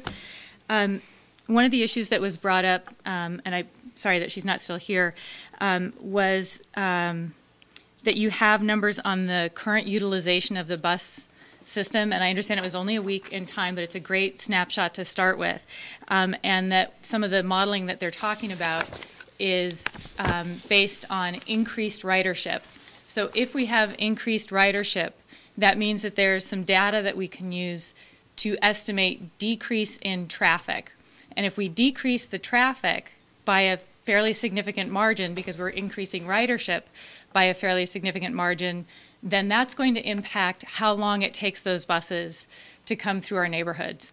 Traffic is a huge issue, particularly in the morning, coming to and from Guilford High School, and also, frankly, getting in and out of Adams and Baldwin. So as you look at those scenarios and you're looking at that bus travel time, I would just urge you and DMC to take into account the reduced traffic. We heard from Representative Candeloro tonight that when Branford made their start time earlier, that there was a significant increase in traffic, reduced ridership. So that's a measurable number that we should be able to take into consideration. And I would bet that there's going to be some fairly significant difference in that could affect the both the travel time for the students that are on the buses, as well as start time, end time. I see that there could be as much as 10 to 20 minutes. I mean, it's hard to speculate, but having sat in traffic in Guilford now since 2005 for kids missing buses and that early morning coming to Guilford High School, I think that that's worth discussing. So that's one thing. The other thing is when students were asked, I appreciate that these students were brave enough to share their opinions and to try to give some insight into the student population. I have spoken to several students who were involved in the advisory, and what I heard from them was a little bit concerning. Some of the students noted that the loudest student in the room, or the one who was most likely to speak, that the whole conversation, particularly if that student was seen as a leader, that the whole conversation would be swayed in that direction, that there were also teachers who had fairly strong feelings about it, and that a lot of those conversations were directed in one way or another, and that students who didn't feel as comfortable speaking up were not necessarily heard. So as you talk to students and get their opinions, I would just ask that you consider that. Years ago, students were asked about open campus, right? The campus was closed down. Students were not allowed to leave. That was a hugely unpopular decision, not just with the students, but also with many parents. It was the right decision, and it was a health and safety issue. Having students leave campus, or being able to leave during a study hall as a senior privilege was a bad idea. And you guys made the right decision, the Board of Ed made the right decision, or the high school made the right decision in stopping that. And I would encourage you, as the Board of Ed, to consider this an equally important health and safety issue. It's not an education issue. I understand it affects education, it affects transportation, it affects athletics, but at the bottom line, it's a health and safety issue. Finally, for those of you who talked about the survey, I, as a parent, did not receive the survey. There were several parents who noted on Facebook that they didn't receive the survey. I get the compass. I get, a lot of other things from Guilford High School, but I did not receive the survey. Somebody said at the last meeting, if it ain't broke, don't fix it. But we also heard from pediatricians. We've heard from the Yale Children's Sleep Center and from data across the country. It is broken, and it's also broken in here in Guilford. We heard from local pediatricians who talked about it as a health and safety issue and the kinds of things that they're seeing as pediatricians in local practice. So as you look at this, I know no decision is being made tonight. I know tonight was a transportation issue, but some of these other issues were brought up when you asked if it was, when we talked about whether or not it was going to be in the education committee discussion at the state level. I would urge you to also consider it as a health and safety issue at the state level. Thank you for your time. Thank you. Does anybody else want to address us on this issue, on the bus and the start time? Yes, please. Hello, my name is Sharon Johnson from 29 Norton Avenue, and it was very helpful to see the 2-tier and 3-tier presentation from Dr. Ullman. I also wanted to add something which I have sent to a number of representatives here, some information about another 3-tier option that was used at the University of Minnesota. In their study, they actually studied 2 different school districts. It was a 5-year study, and what they did was they actually, in their 3-tier approach, they actually took the high school schedule and just switched it with the elementary. So the elementary students were picked up first, and the high school was picked up last. And logistically, the parents were concerned about problems with young children standing on street corners in the dark. And so they did turn to some specific strategies where they had alternating parents. One parent on a Monday took care of that corner, another parent on a Tuesday, and they covered the bases with monitoring the younger children at the corner waiting for the bus.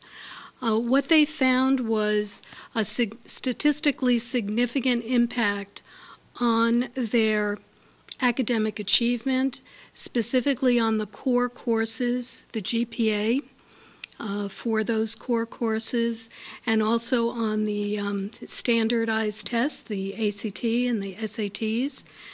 And this was moving the start times from 7:30 to 8:30 a.m. for the high school students.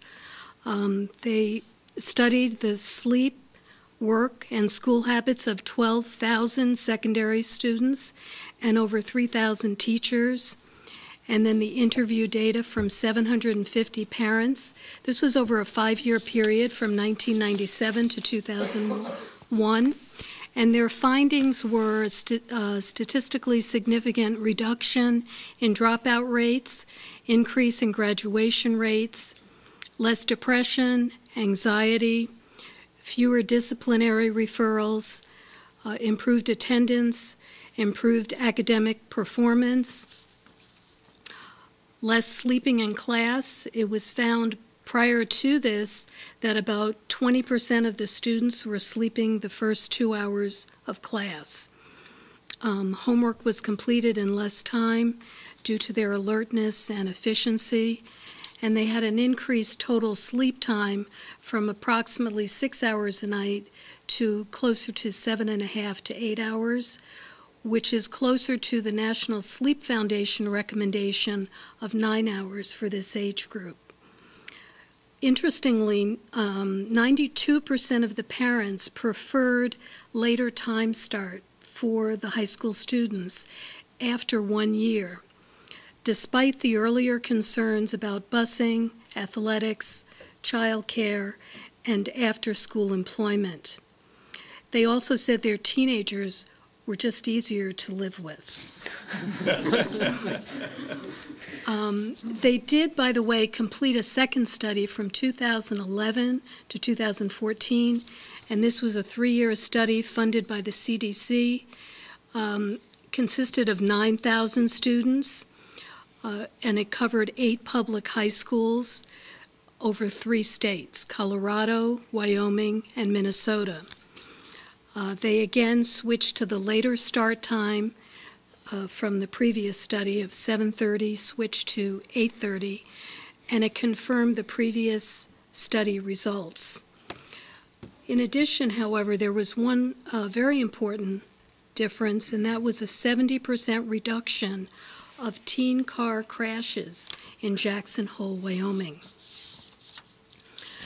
So, in conclusion, according to the CDC, insufficient sleep was associated with 10 health risk behaviors: cigarette, drug, and alcohol use, sexual activity, feeling sad or hopeless, suicidal ideation, physical fighting, lack of physical activity, overuse of computers, excess consumption of soft drinks.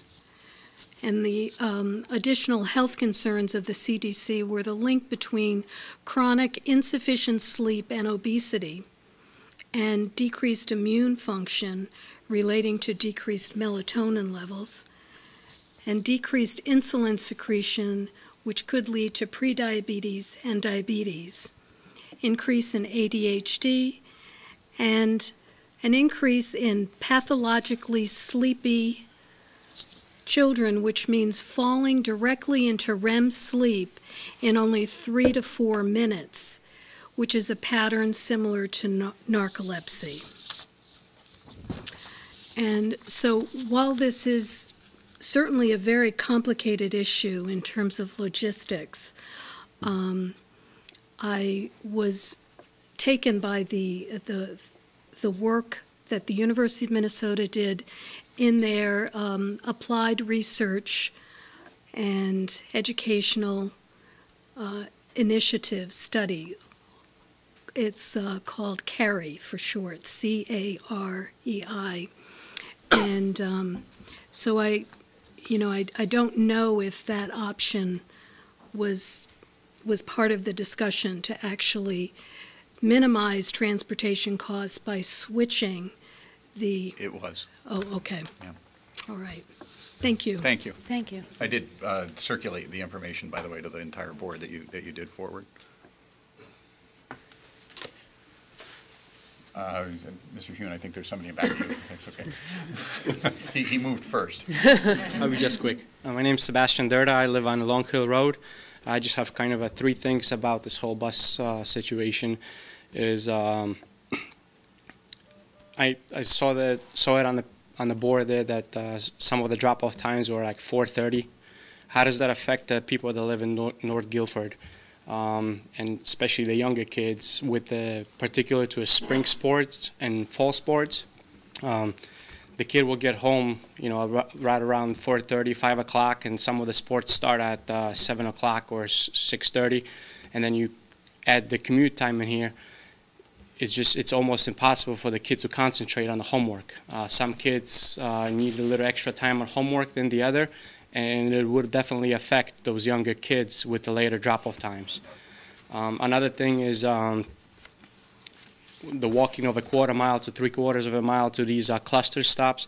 How does this really affect those kids that have to walk those 3/4 of a mile? They still have to wake up the same time, and in addition of that, they still have to walk up to that 3/4 of a mile to the cluster stop. And one last thing is the school prepared for, as far as all the umbrellas and hats and boots? Does the school have enough storage to put all that in lockers, or whatever the kids are going to store all this equipment that they're carrying with them going to these cluster stops or walking the streets? Where are they going to put all that stuff, all these umbrellas and hats and jackets and boots that they have to have a second pair for sports activities after after school that they're going to be participating and stuff? So that's all I have. Okay, thank you. Thank you. I just want to make crystal clear that everybody understands. I understand it was on the slide that, at least for the upper level grades, that the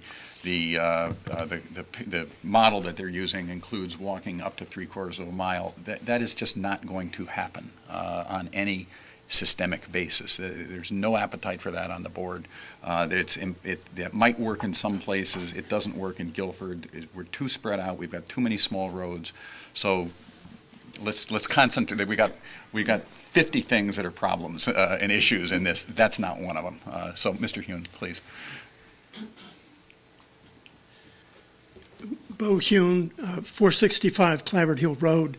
I'll keep this very, very short. I commend you for taking this so seriously, studying it, working on it, and very interested to see what the outcome is going to be. I personally very much support the idea of having later start times for the high school kids. And I, over the Christmas vacation, showed 6 of my grandchildren, and actually 2 were in college, but 4 were still in high school, a TED Talk on the subject of sleep deprivation and mental illness specifically. And it switched the kids from thinking, who cares, doesn't matter, to all 6 of them came out saying, wow, I didn't realize how important sleep was, and thanks, they call me Rainbow, for showing us that, and I realized that it is that important. So that's one piece of anecdotal evidence of what happens to the kids' thoughts when they've got the information on it. So thanks. I appreciate it. Thank you, Mr. Hune. Anybody else on the high school start time issue? And I should say, by the way, that regardless of what we do as a board, this is not anywhere close to the last time this is going to be talked about with the board. I think it's quite fair to say that there will be public hearings and meetings as we move forward and have got alternatives a little tighter pinned down than where they are right now. So we're not exactly in the early stages of the process anymore, I guess I would say, but I think we're not anywhere close to the end stages of the process. But anyway, please. Thank you. I just wanted to express an appreciation for Mrs. Balistraci's kind of insight and taking a closer look at those numbers. You weren't the only one that saw the discrepancy on it, and it to, I guess, just somewhat of a trained eye. Those percentages and the number of bus runs didn't add up, so I wonder if there was possibly a mistake or whatever. Again, I don't want to speculate, but I think it is a great idea to look into that a little bit further, so we do have a better projection on expenses with it. You guys able to at this time share what the data from the survey says, and if not, a timeline and how that will be shared out? Do you want to talk about that? I have slides that I can share during the balance of my report. Yeah, I'm prepared to put those slides up when I take the podium. Awesome. Last one. I certainly get a sense that this isn't realistic to make this happen for the 2016-17 school year. With that being said, I noticed in the report that DNC was making a recommendation to create better efficiencies by either training our current transportation. I didn't understand if it was in the use of the software or kind of the science behind route planning and that type thing, or to use a consultant. Where exactly where are we in terms of that concept for the upcoming transportation year? Are we bound by contract to 25 or 32 buses for the year? Is it possible to use some of that money for the upcoming years to create some more efficiencies in that transportation account? In terms of, do we actually need 32 buses for, I guess it was the elementary and the middle and 25? Do we know that at this time? One of the things that we're going to be talking about as part of our budget process is reordering some of the stops. We did get some valuable information from DMC. We do have a new transportation coordinator. We do have better software now, so we are going to be looking very closely at whether there are things we can do to try to make the whole drop-off and pick-up process more efficient. Having said that, one of the major drivers of the number of buses that we have is the combination of the size of our town and the desire not to have kids on a bus for an hour and a half. You know, there are at least 3 routes where buses have to go outside of the town of Guilford to get to children inside the town of Guilford. Yep. This is a very spread out town, as you know, and that's why it's a little unfair to just be concentrating on capacity the way she was talking about it, because unless we're willing to keep kids on a bus for an hour and a half, there's a ceiling on how. Right. No, that was clearly articulated in the report, that balancing game with it. I guess my question was, they pointed to either more training for the transportation person or a regular consult, to more the concept of certain number of routes in the morning, certain number in the PM, versus kind of our current practice of, for lack of a better words, this is how it's been done for 10 years. This is how we're going to continue to do it. We are in a position right now that we are able to, and looking very carefully at making some significant changes. Okay. Just comment on that. I mean, I think it's a good point about the efficiencies. And just to comment on cluster stops, this came up in the prior meeting. I think Amy suggested one possible way to approach this. If we're not ready to do it this year, cluster stops are required for the changes that we would make to go, particularly if we went to the 2 routes, because we just can't do it without the efficiency of the cluster stops. Understood. The current schedule, while we have some cluster stops, it sounds like there is the ability to move to more efficient stops that could be done this year, and that's something. I mean, you know, we're going to. And that might save some time. Right. And I'm certainly not advocating opening the can of worms now in terms of cluster stops. And I mean, I understand that's a very, very sensitive issue. But with that being said, seeing where some of those ridership numbers are, it does appear that you could leave kind of the current practice in place in terms of where the pickups are and that type thing, and still look at the possibility of reducing some runs, and possibly not, you know, if you're bus 1 in the morning, it may not necessarily mean you're bus 1 in the afternoon. 10 runs in the morning and 15 in the afternoon, whatever that ridership is all my suggestion. That's fair. It appears I've put the bug in the air that we've talked about that, and we do have some expectations now with the new transportation coordinator, the new software. We are going to look very carefully at that. I apologize.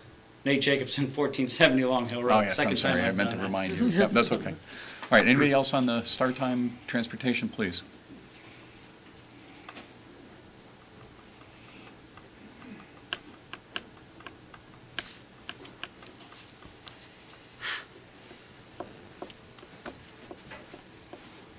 Good evening, I'm Lorna. I live off Manor Road.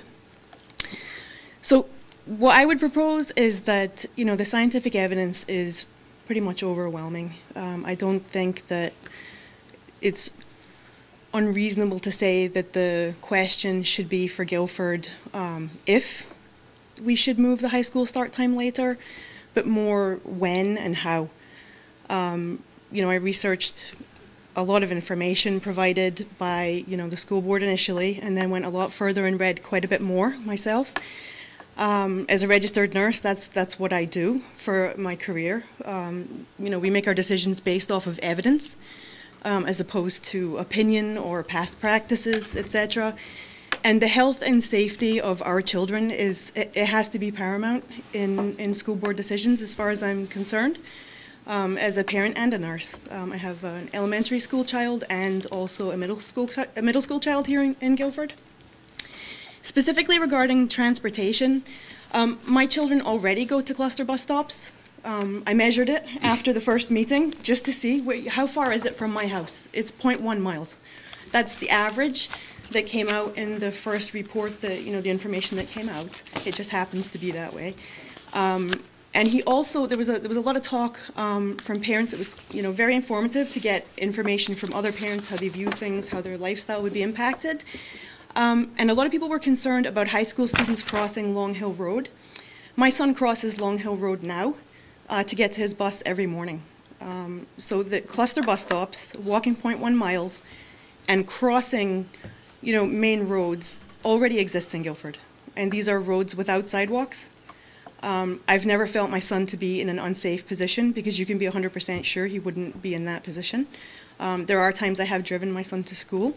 But I can tell you I more frequently drive my children to school in order for them to sleep later. I'm very well acquainted with the effects, the long-term and the short-term effects of sleep deprivation in adults and children. It's not a game. It has long-term serious consequences. This issue has been studied over and over again, not just moving school start times, but the sleep habits of adolescents, what they need, what's healthy for them. I'm not going to cite a bunch of evidence, although there is a ton of it out there, good quality studies, etc. There's one that I'll cite out of Fairfax, Virginia, a place I used to live in, Arlington. It studied 28,000 adolescents. That's a grand sight more than we have here in Guilford. That covers every spectrum of family, income, demographics, racial demographics, etc. And what they found was that for every hour of lost sleep for adolescents, there's a 38% increase in them experiencing feelings of hopelessness, sadness, and a 58% increase in attempts of suicide. Okay, I take that very seriously, as I'm sure you all do. I'm sure you all do. I think we should, consider moving from if to when and to how, and I think you've done a fantastic job. I admire our school board, and I admire the town of Guilford and our people for looking into this and not having to wait until there are, every neighborhood in the state has already moved on the issue. I think that we have a special town. We have intelligent, educated, caring, passionate people in this town, parents, educators alike. I think that Guilford can lead on this issue. The health and safety benefits are clear for children and the community as well. After our last meeting here that I sat through the entirety of, I have to tell you, my car was struck on Route 9 a couple of days afterward. It was an Army gentleman coming home. He fell asleep at the wheel. I have the state police report to show it. And he hit my car. I have to tell you, my children were in the car not 30 minutes earlier. It affects everyone. Children who are tired at the wheel, I'm talking about our older children. They are at as much or more risk as drunk drivers.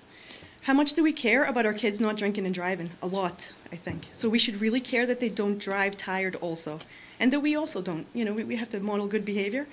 I would support a move to more of a 2-tier busing system as opposed to 3. Some of the parents had brought up concerns about mixing age groups that are currently separate. My children are 5 years apart. I don't have a choice. So, my kindergartner was there, with my 5th grader. When he moved into 1st grade, he could have been on the bus with, when my other son was in 6th grade. I would very much welcome that contact, that my 2 children, even 5 years apart, could travel on the bus together, at least for some portion of the trip to school and back from school. I find that very, I would find that excellent. My kids both go to Suncatchers, and they seem to be able to manage very well with kindergarten through 7th grade kids, as well as the high school kids who then come and help out at Suncatchers. I have a lot of confidence in our kids, and I think that really they are really relying on us to do the best and to put their health and safety first, and to put our own inconveniences, which are real. Don't get me wrong, I'm not saying that they're not. I am a single parent myself. I manage my children by myself. I have to engage before school care, after school care at different times, and the transportation is 100% on me. But our inconveniences and discomfort with change, I think that we should be looking at the health and safety benefits for the kids first, and decide that we will do it, and decide, and then work, focus on how and when. I'd be interested to see if money could be saved in the next school year by instituting more cluster stops, by having kids walk a little bit. I mean, I was a Navy brat. I had the benefit of growing up from Hawaii to Europe. You can thank my father for my funny accent on that. I have taken the bus in Hawaii where we had to walk to the bus stops. I have had to walk to school in Scotland, which was much farther than a 0.1 mile or a half a mile, okay, in pretty rotten weather most of the time, I have to say. I much prefer Connecticut's weather, even though we have a couple of cold months. I think there's nothing wrong with kids walking as long as it's safe. I think that, a thorough review of the town roads to see which ones are safe for kids to cross and which ones just aren't is fantastic. I'm very much looking forward to seeing that, as I'm also looking forward to seeing all of your input, as I'm sure very many of you took the time to fill out those surveys. And I would say that that's about it, and I thank you for your time. Thank you. Thank you. Please. Brian Wiley, 69 Davis Drive. I have several points, so I'll be very quick because we have a busy evening ahead. We do. We're about halfway through, I'd say, right now. That's it? We're about halfway through, I'd say. All right. Bring out the caffeine. 3 observations I wanted to make, and we're privileged to have 2 medical doctors and a Juris Doctor, of course, on the board, but in particular the medical doctors. We heard from our local representatives earlier about significant drug problems. I would suggest that, as I'm sure you will do, that you consider some of the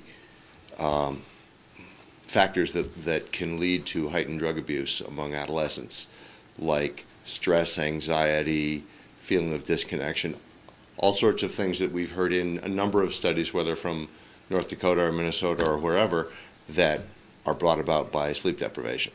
So please consider that this is a health and safety issue on several levels. Just a quick aside as an indication of how much the body really does need sleep. As some of us know, and this is a bit of a melodramatic statement, but it's true, one very popular interrogation technique is the doctors understand sleep deprivation. I'd rather not put my kids through that, even though they do it sometimes.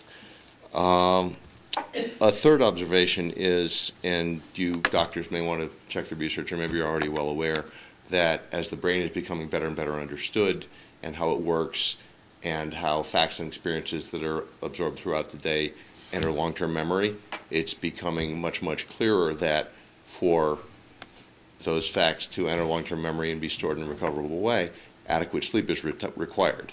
It's not just driving, it's learning, it's whether or not kids perform well in life in the long run because they're learning properly when they're younger. 2 quick observations about budgetary concerns.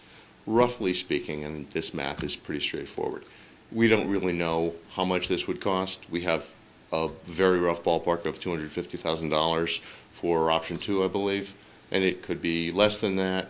It could be a better benefit to the community that hasn't been factored in. It could be significantly more than that. That number is a little over 0.4% of this year's budget. When we talk about the benefits here, and I think that's something we need to keep in mind, because most all of this discussion tonight has been, not so much tonight, but some of the letters to the local paper and some of the conversations at the last presentation are focusing understandably on the issues and the challenges. We need to keep the benefits in mind, and to my way of thinking, 0.4% is not all that significant. Sure, it's money, but it's also for the health and education of our kids. That the numbers, if you take that number and spread it out over just over the high school kids for that additional sleep time, that every study we've heard shows has significant benefits, and some of those benefits are very long term. It's about $1.50 an hour. That might be worth considering as well. I'll leave it at that. Thanks. Thank you. Anybody else on this issue? Okay, then as promised, why don't we turn to the question of the building committee's vote to, well, I guess whatever people want to say. Again, this is not on the agenda. It's not a Board of Education issue right now. It's not, we aren't called on we have not been asked by the building committee or by the Standing Fields Committee to do anything. I know there are representatives of the Standing Fields Committee here this evening. I think there are also representatives of the building committee here.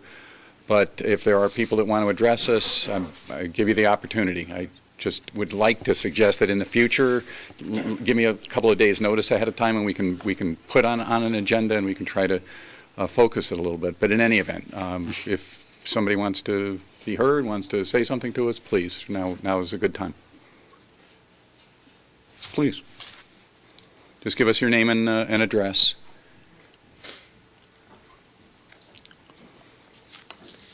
My name is Margot White from 683 Ritchie's Way.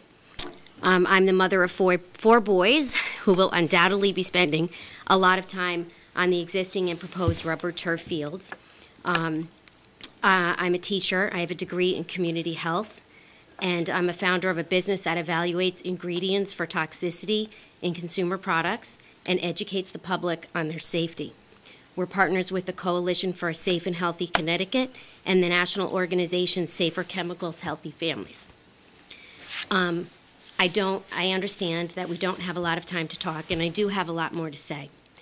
I feel that the recent study, which probably many people have heard about in the New Haven Register, from the summer of 2015, led by Dr. Benoit of Yale School of Environmental Chemistry and Engineering, looked at 5 new samples of crumb rubber tire infill and 9 new samples of rubber mulch.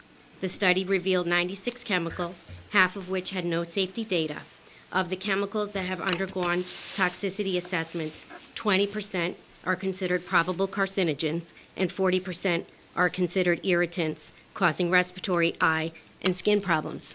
Listening to the entire conversation tonight about the health, safety, and well-being of our children, I don't feel that this is being addressed, and I think it needs to be. And I think for the people that are here that want to know where we can voice our concerns, we need an answer as to where we can go from here. We'd like to request that safer alternatives be looked at. I am not against a turf field, but I think that more research needs to be done before this is moved forward. So if we can't talk about it tonight, when and where can we talk about it? Well, again, to just as a reminder, it was on our agenda in May, and it was at a televised meeting just like this, and nobody came. And it's been on the agenda of the Standing Fields Committee, I think probably 10 out of the last 12 months, 9 out of the last 12 months. It's been on the agenda of the Standing Building Committee, or not the Standing Building Committee, the Guilford High School Building Committee for probably about the equivalent amount of time. We haven't done anything on this since May. You know, I will say that we are quite familiar with the state of Connecticut research on this issue. We are not writing on a clean slate in Guilford by any stretch of the imagination. We were. Well, let me hear from other people. I don't want to cut anybody off. And maybe I'll just summarize kind of what the information we had was a little later. But you've raised your concerns here. The building committee is the committee now that has the jurisdiction over moving forward. It's their decision. It's their vote. They did it with our concurrence. I don't want to minimize. I don't want to suggest that we didn't have anything to do with it. But it's their decision. It's their money. There is $0. There is no money in this budget that Dr. Freeman is going to be presenting us later this evening to do anything about a turf field. I just want to be very clear about that. But the answer to your question is, where can you go next? Yeah, I mean, I feel that, and I know I speak for a lot of other Guilford residents, that something so controversial as this, that's high in the media, that it should have been made more public so that more people could get involved in this. And I know that I speak for a lot of parents that feel the same way. I think we've answered that. I think the committee right now that has jurisdiction over this field, this particular field, is the high school building committee. So when do they meet, and are we able to attend a meeting, or how? It's a public meeting. Any meeting you're absolutely entitled to attend. I think their agendas are on the town website. When is there a meeting scheduled? The next meeting is scheduled for a week from tomorrow. The agenda has not been posted. Most of their meetings include a time for public comment. Some, like yours, are workshop meetings. They're all open to the public. Most include time for public comment. Okay, so we'll be there. Okay. Please. I am Vasilis Vasiliou, 1158 Jennifer's Drive. I'm newcomer to Guilford, and thank you for the opportunity. I'm going to talk to you for 3 minutes. I'm not against the field, but I would really like to be sure that everybody understands that there is increased concern about the artificial turf. I'm fully aware of the Connecticut study of the health department. I have to tell you, and I can show you the abstract of one of the presentations. At the end, they found higher concentration of VOCs, volatile organic compounds, and they mention they have, with appropriate ventilation, this should not be a concern. However, remember, we have climate changes. We also have a lot of other factors that need to be taken. And one of the things is, for our kids' sakes, I mean, I have 3 young ones, I have 5 kids, we have 5 kids. Nobody has measured levels in either blood or urine of those compounds that have been found in this. I'm just trying to raise awareness. If the committee is fine, I mean, if you guys are aware, if the parents are aware, if the committee are aware, it's about our kids. It's not an ego, it's not anything, we're not trying. If a study shows that the amounts of this, there is nothing detectable in urine or plasma of those kids, yes, then it's safe. But until then, everything else is a little bit, superficial and needs deeper studies. That's what I'm saying. I don't want any, well, I'm just trying to express my, no, that's fine. my opinion. Thank you. Thank you. Anybody else?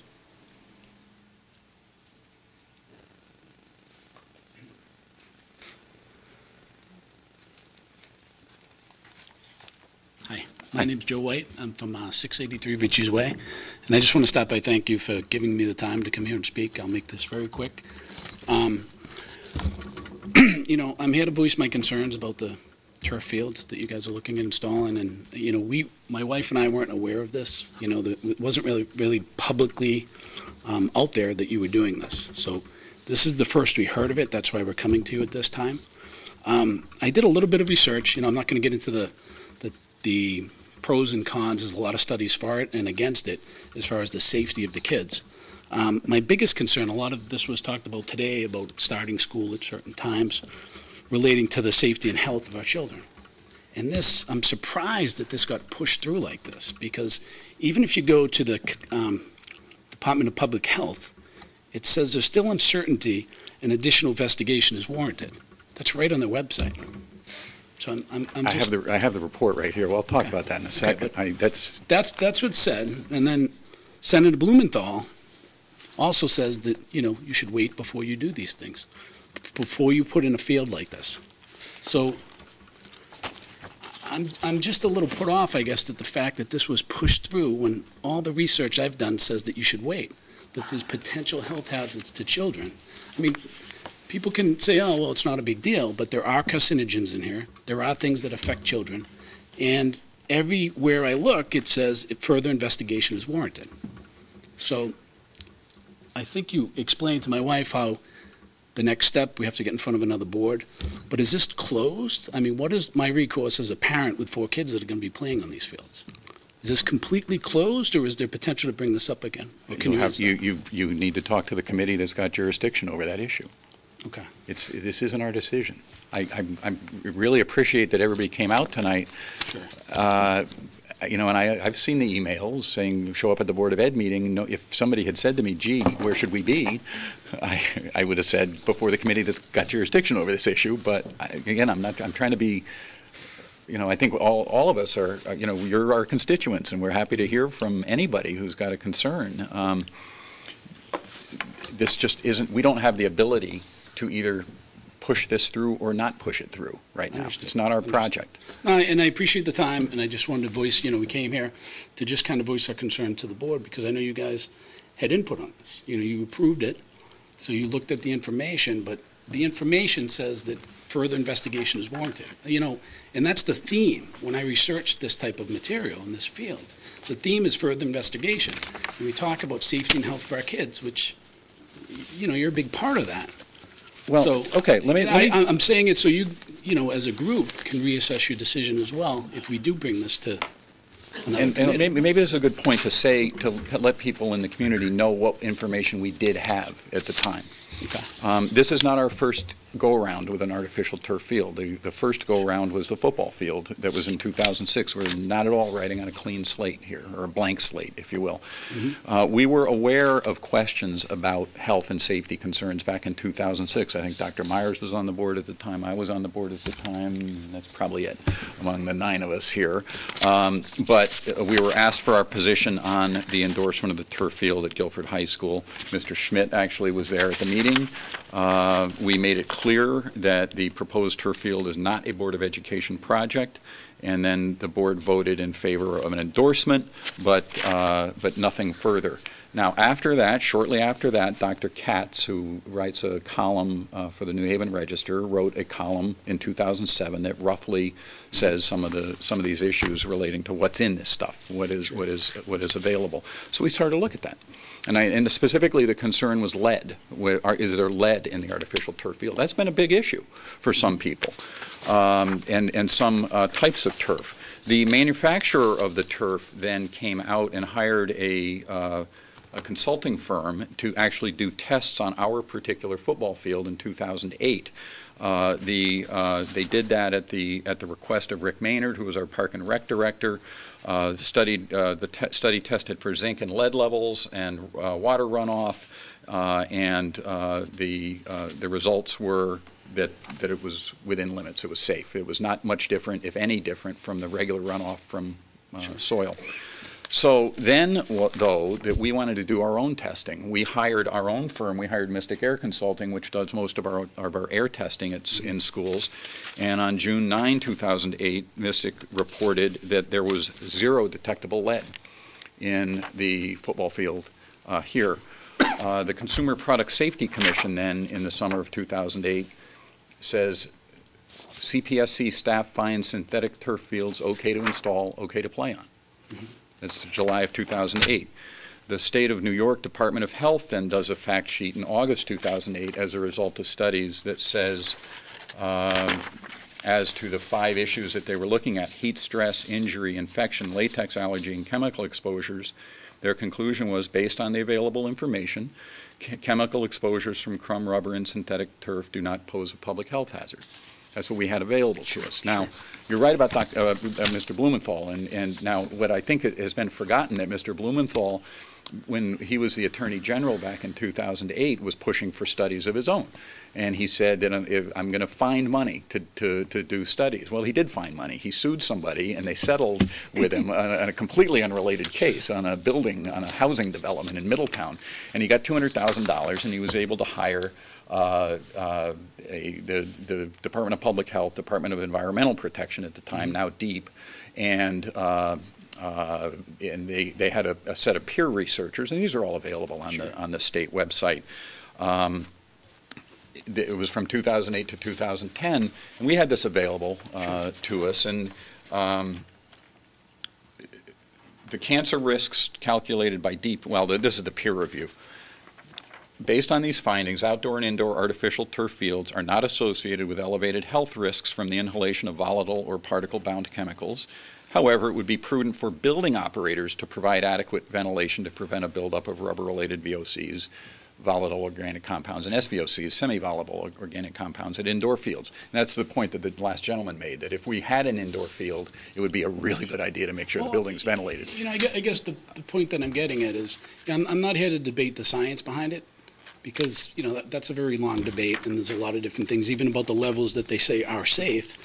There's a lot of people say those aren't safe, and they don't ever do a study where they're looking at all the toxins that somebody's exposed to at one time, because it's very difficult to do, nor do they do studies on the long-term effects of those. I guess what I'm saying is there's enough evidence and there's enough concern. Just if you go and Google this, there's enough information out there that says, hey, we're not sure. Right? So why would we be doing that when you're potentially risking the health of our kids? It's not, you know, it's not, hey, it's not as good a field as something. It's the health of your children. And there was a lot of, you know, I'm talking the senator, I'm talking the Well, The public. Look, okay. I know. Obviously, we understand. It means a lot to me because I have 4 kids. And it's very concerning to me. We understand that there are good faith disagreements by people, and there is, I think, probably in public education, there's a good faith disagreement about lots of issues. We get that. We understand that. But we had this data available to us, and the data said that the assumptions underlying the risk assessments, well, the conclusion fails to indicate. This is the peer review of the DPH report. Then the criticism was that the DPH report was too alarmist, that it represented too big of a series of challenges to health. The conclusion fails to indicate that the risks are highly improbable, reflecting a series of systematic overestimates of exposure and risk, and including a contaminant, benzene, that is almost certainly not actually off-gassing from the crumb rubber. When our, we are technically officials of the state of Connecticut. We are appointed under Connecticut general statutes. I understand that there are people that disagree, but we have some, we can't do our own research. If the Connecticut Department of Public Health tells us that this is safe, that carries some weight with us. Now, there are some things that can be done, and this is actually something the building committee, I hope, will take into account. There are things like pre-weathering the crumbs to make sure that the off-gassing has already occurred, most of it, before it even gets installed. And that's fine. That makes sense. You can ask the manufacturer as to representations about lead content and make sure that and all of that. We do need to take a break, though, because we have to change the tape.